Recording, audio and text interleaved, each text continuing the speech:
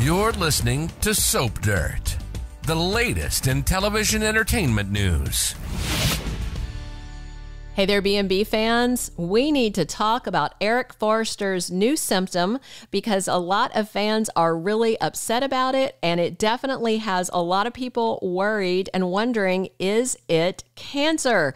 I've also seen other people replying in comments, it is not cancer. I want to say to those answering back, you don't know that. And I also just want to say right up front, again, John McCook has not signed a new 3-year deal. Those headlines, those are fake news based on one foreign churn site that picked up a 2011 Soaps.com article crediting CBS Soaps in Depth, saying that John McCook had signed a new 3-year deal as Eric Forrester. CBS Soaps in Depth does not even exist anymore, people. This is an old article, and unreliable, untrustworthy tabloid sites are repeating old news as new news. Don't believe it. Enjoy the storyline. Let it unfold. Nobody knows what John McCook's contract status is. So could they be killing him off? Certainly they could. Could they give him something scary and not kill him off? Certainly they could, but there is no buffer of this contract thing. It doesn't exist. Don't believe the tabloids. If it was true, you would have seen it on soaps.com, in the soap magazine, somewhere trustworthy. So you can trust me because I always tell you guys the truth. I do not tell you something is a spoiler unless it's confirmed. No contract. So let's now talk about Eric Forrester's new symptoms. So his symptoms were troubling, but this new one that cropped up on the most recent episode is even scarier than the hand tremors, the memory lapse, and the mood swings. So could it be cancer? Possibly. I did some research because there are not a whole lot of illnesses that come with hand tremors and coughing up blood. But when I dug in, I found 3 kind of scary possibilities, but all of them are treatable depending on what stage the illness is in. If you haven't already, please reach down, click subscribe so you don't miss any of our updates. And now let's dig in.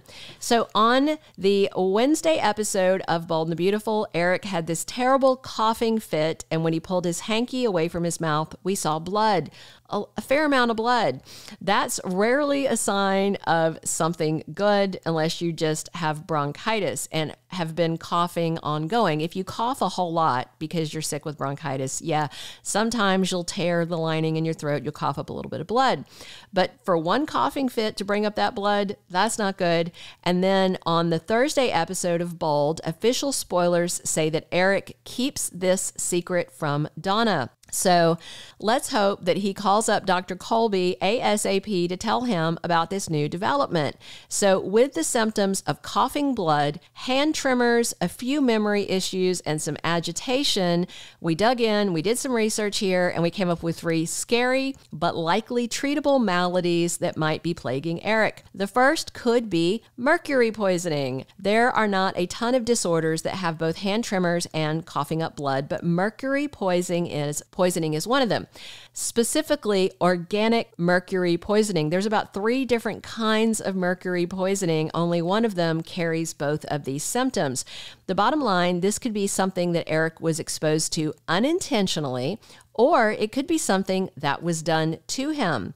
You can be exposed and develop the symptoms later. Of course, I doubt that Donna Logan is dosing her honey bear with mercury, but they could blame it on Quinn Fuller since she's gone and not likely to come back. They could blame it on Sheila Carter because she's the current she-villain and she is a bitter ex-wife of Eric Forrester's.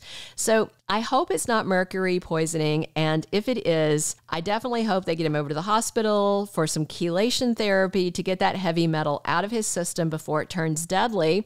But that's not the only possible explanation. The second thing that it could be that carries both these symptoms is a form of tuberculosis. It's called TBM, tuberculosis meningitis. So it is a form more so of meningitis than of TB. and it comes on gradually.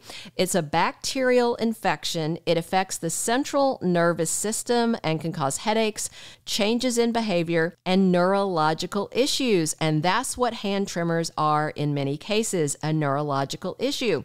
So you can also have blood in your spit when you cough with TBM. The good news about this type of meningitis is that it is treatable, but without treatment, it can cause coma or death. So it's definitely scary. All right, so is the last thing we want to discuss, also scary. I know a lot of people are seeing his hand tremors and some of the memory stuff, and they thought Parkinson's or Alzheimer's. But with the addition of this blood in the coughing symptom, I think it really changes the playing field, and I think it takes Parkinson's and Alzheimer's maybe off the table. That's what I think. All right, so the last thing I do want to talk about is cancer. Yes, I do want to talk about cancer because small cell lung cancer based on these symptoms is also now on the table. This type of cancer can cause, and I'm going to try so hard to pronounce this correctly, Paraneoplastic Syndrome. This happens when cancer cells affect other tissues and organs as the disease progresses. Paraneoplastic cerebellar degeneration is very rare, and it occurs when the body's immune system, while suffering small cell lung cancer, will attack healthy cells in the central nervous system and can cause tremors. And of course, coughing up blood is a fairly common symptom of most forms of lung cancer. Of note is that Eric Forrester's first wife, Stephanie Forrester, died of lung cancer. So I've heard two things. I've heard for years that she asked to retire and wanted them to write her out, and they wrote this lung cancer story. And then I've also heard that they decided to let her go and wrote this lung cancer story. So it could be kind of the same situation with John McCook. I certainly hope he's not leaving at all. So it would also be particularly wild if they gave Eric a lung cancer diagnosis, since that's what took Stephanie Forrester's life years ago. Of course, Stephanie was refusing treatment. She was diagnosed at stage 4, and then the illness took her. She died in Brooke Logan's arms. If Eric is in earlier stages, this could still be a very poignant, very dramatic medical storyline, and he would still come out of it alive. So again, don't rest back and think, I don't need to worry about Eric Forrester because John McCook signed a 3-year contract recently. He did not. It's just fake news, y'all. I've shown you the receipts before. You can look back in some of my older videos, but yeah, it's just flat out misinformation. So that has not stopped people from spreading around the fake news, and I'm seeing this network of 5 or 6 sites, instead of admitting that they got it wrong, they're trying to spread it. They're trying to rationalize reporting fake news by reporting it some more. We don't do that here. We will not do that here. You're not seeing this story on soaps.com. You're not seeing it in the Soap magazine because it's not legit, y'all. For right now, what we've got is Eric Forrester with a few memory issues, worsening tremors, and now this coughing up blood incident. Is it lung cancer? Is it this TB meningitis? Could it be mercury poisoning, either accidental or intentional? We don't know. We hope that the doctor will reveal the diagnosis soon. We hope that Bold and Beautiful isn't going to leave us waiting to find out what is plaguing Eric Forrester's health.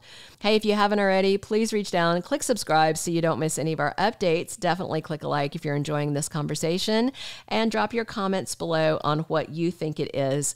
The bottom line is, you guys don't know. I don't know. None of us know. So it's hard to come in and say, oh, it's not cancer. It's not this. It's not that. It's definitely this. It's definitely that. There's a lot up in the air right now. They could be inventing an illness that none of us have ever heard of. They do that sometimes on soap operas. So the bottom line is, we don't know John McCook's contract status. We don't know the fate of Eric Forrester. We don't know if this is fatal or debilitating or just something that can be cured with proper medical treatment. But I do say I am intrigued by this latest symptom being added because it is very unlike most things that go along with a hand tremor symptoms. Of course, we're going to keep you updated right here on the latest medical possibilities as more symptoms emerge and we find out more about this critical storyline on Bold and the Beautiful. Thanks for tuning in. Thanks for listening every day. This has been Belinda from Soap Dirt. Thank you for being a loyal listener. Follow us wherever you get your podcast, because you don't want to miss the next episode. Soap Dirt is on all the major podcast platforms, including Apple Podcast, Spotify, iHeartRadio, and more.